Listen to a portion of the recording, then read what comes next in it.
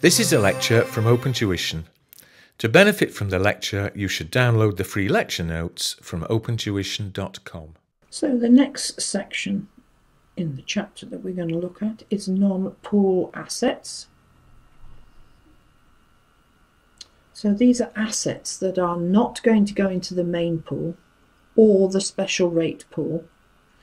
They have their own separate column in the capital allowances computation. They are private use assets and short life assets. These are common in the exam. These not so much. Private use assets are the main ones that you will come across. So this is where the owner of the business, and it's usually a car, owns a car, and they use that for private use. So we will have adjusted the profits for that private use. And obviously now capital allowances, we're claiming the allowance for that car, but part of it is being used privately, and therefore we cannot claim a tax relief for it because the individual has to pay tax on that. Only the business proportion of the available capital allowances is given. So there are some rules of how this works. Okay, the cost is not put into the main or special rate pool. It has a separate private use column. Now you do get written down allowance or FYA if it's applicable, or AIA if it's a private use asset, not a car, as normal. But then we have to do a separate calculation in order to be able to just claim in the allowances column the business proportion. Now on the disposal of an asset, there is a balancing adjustment, okay, using the lower of those two figures, and that's deducted deducted from the tax written down value, and you'll get a balancing charge if the proceeds exceed, and a balancing allowance if the sale proceeds are less than the tax written down allowance. So then you would have to do the work out the private proportion. Okay, so again it is the private use. So let's have a look at example number 3. We have Anya here, who prepares accounts to the 31st of December. At the 1st of January 2023, the tax written down values brought forward.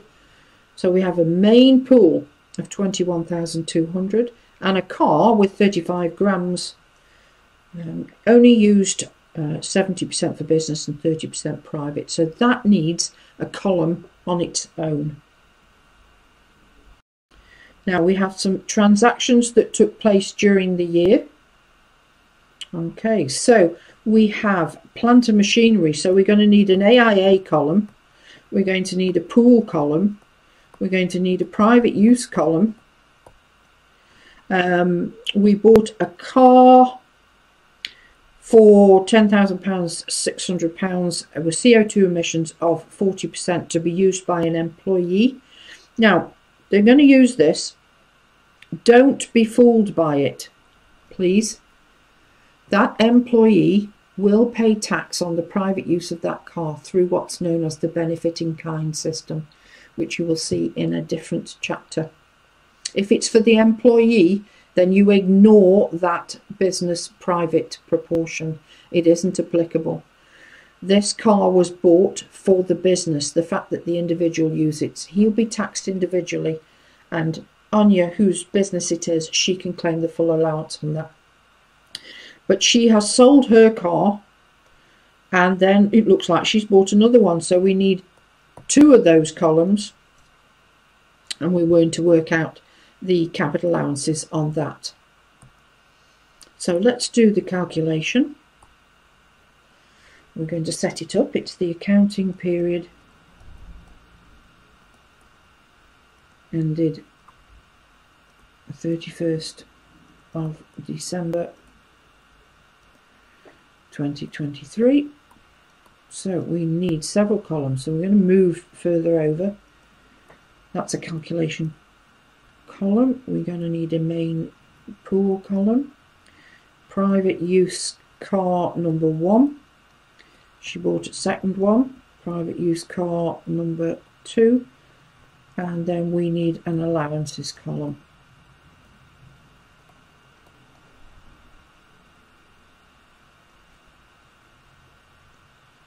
All nice, neat, ordered, well presented. Let's do the written down values brought forward from the question. Let's copy these out. Pool 21,200 and the car was 13,600. Going to get a mark for copying. Excellent, isn't it? Additions. It's all about getting maximum marks. Okay, let's have a look at the additions. So what did we buy? We bought some plant, didn't we? So that will go in the AIA column. And we will claim AIA.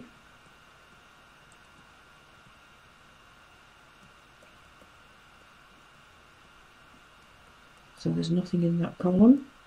Don't forget to take it across to the allowances column.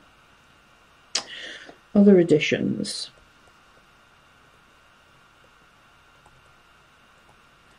Tick them off as you do them in your question. So if we go back to the question, we've done that one. So now we have to do the car. So we had a car. Let's have a look again at the emissions. That was 40 grams. So if it's 40 grams, then it will go in the main pool, which is this column. The amount, 10,600. What else did we buy? Oh, we sold that car, but we bought another car. Let's put that in first. Car private use 2, so that we know. So that's going to go in this column, 16,000. Now we then disposed of, always do your additions first, then your disposals. So we disposed of this car. So we disposed of car private use number 1, and it's the lower of the two. Let's go back to the question and check.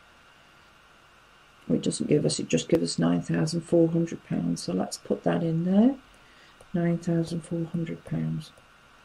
And let's subtotal these three. So that is 31,800. That is 4,200. And that is 16,000. Always subtotal. And then we're going to start left to right. So we have written down allowance 18% on the main pool.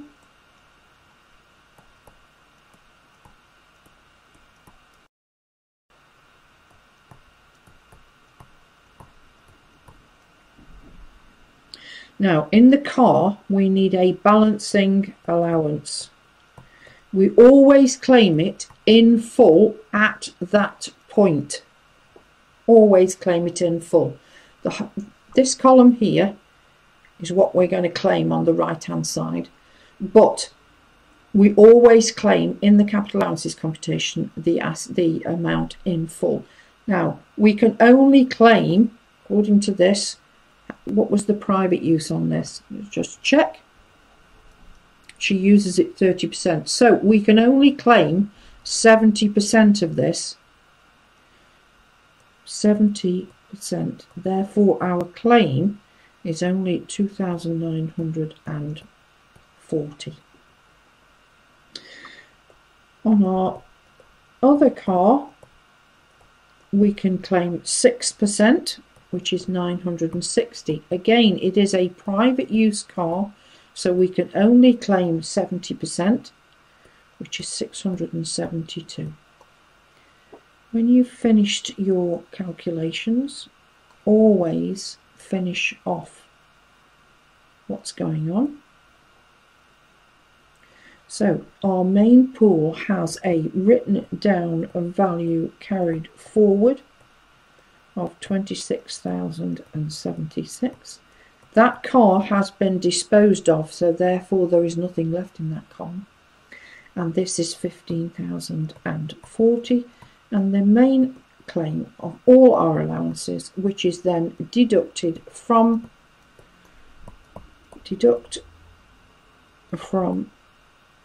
tax adjusted profits.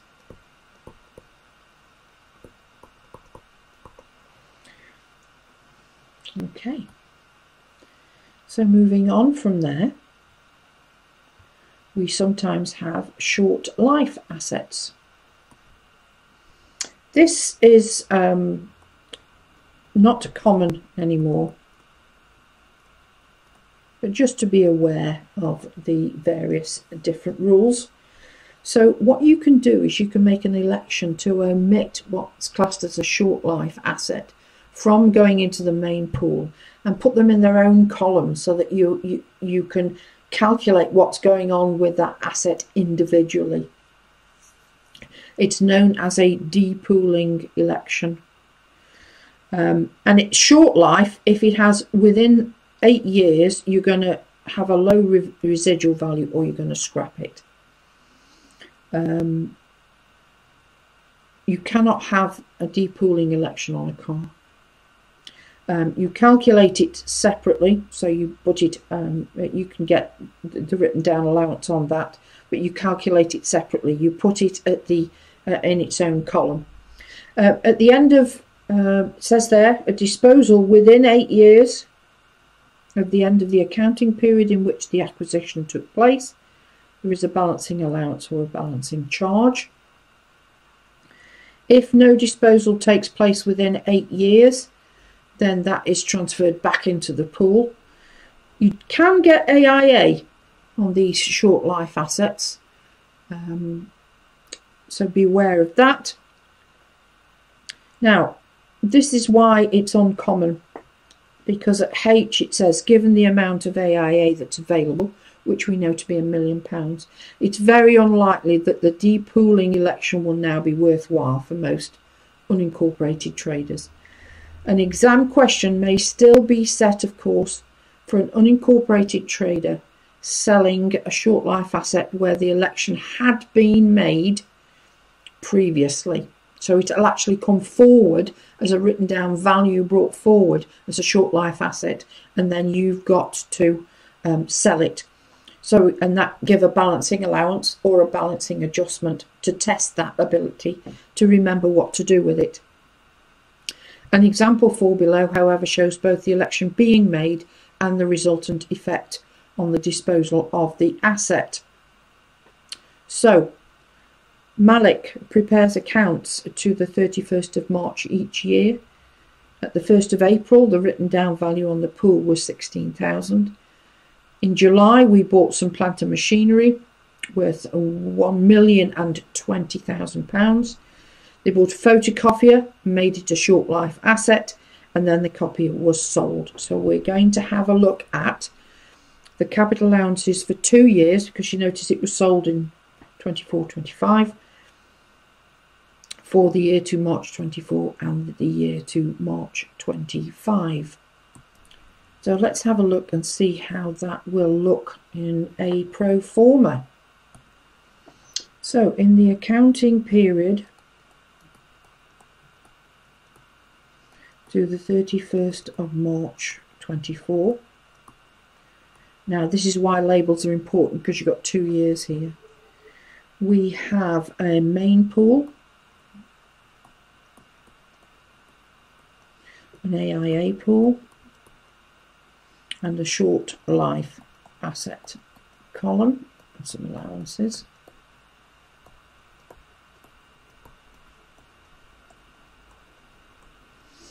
We have written down a value brought forward of 16,000, and we have additions, and we paid 1,020,000 for that addition, and a photocopier of 40,000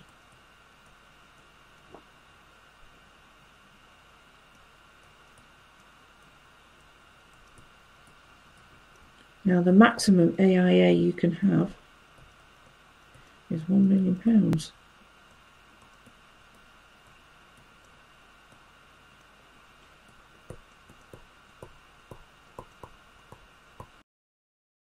Which means we have 60,000 left. Now, 20,000 of that is the balance on the plant and machinery, and 40,000 is the balance on the short life asset. So this is now nil. 36,000, 40,000. So our written down allowance, 18% on 36,000 is 6,480.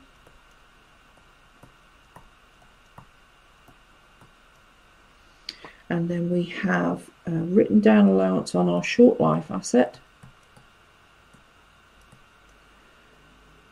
of 7,200.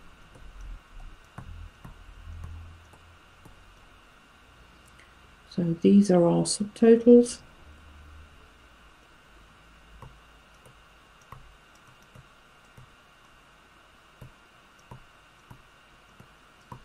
And this is the amount of allowances that we can claim.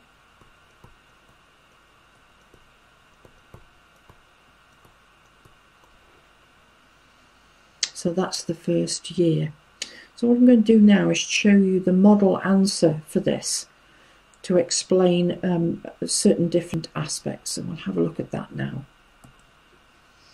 So you see here in the model answer that it looks slightly different because I've done this here with the model answer